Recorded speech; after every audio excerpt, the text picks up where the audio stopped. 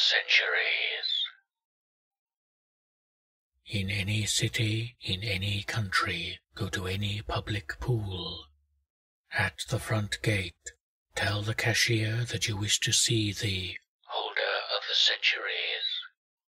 If they speak, no matter what they say, flee immediately and never return to that place. If they ignore you, repeat the statement. The cashier will close their eyes for several minutes, then stand up and lead you towards the pool. You will notice that the pool and its surroundings are suddenly devoid of people, and that the pool's waters have completely stilled. The cashier will stop at the edge of the pool and silently indicate for you to enter. Completely submerge yourself in the water so that no part of your body comes close to the pool's surface. Close your eyes and keep them closed for however long it takes to mentally ready yourself. Open your eyes.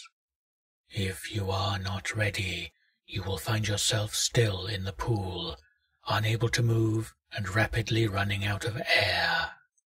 If, however, you are prepared to face the holder, you will open your eyes to see a dark and endless stretch below you. You will gently float to the surface and take stock of your surroundings. On the horizon, you will see an island. As you start swimming toward the island, you will notice the waters are no longer still, but moving against you with increasing strength. You must swim with all your strength against the tide, for as soon as you give way to them, you will be swept away, cursed to drift endlessly through this barren, infinite ocean. If you reach the island, you will have an almost unbearable urge to stop and rest.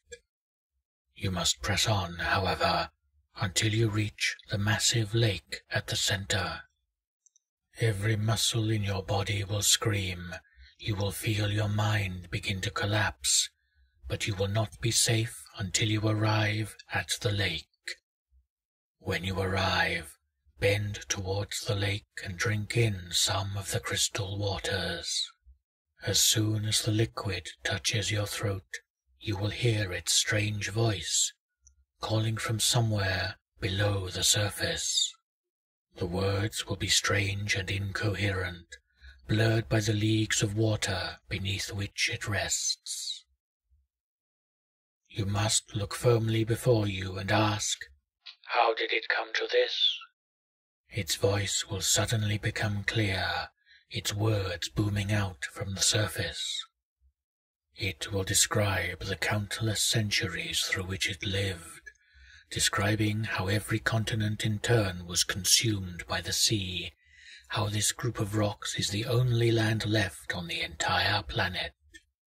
It will describe how it wept constantly for all those centuries, eventually creating this lake with its tears, and it will tell you what every tear was for in horrid detail.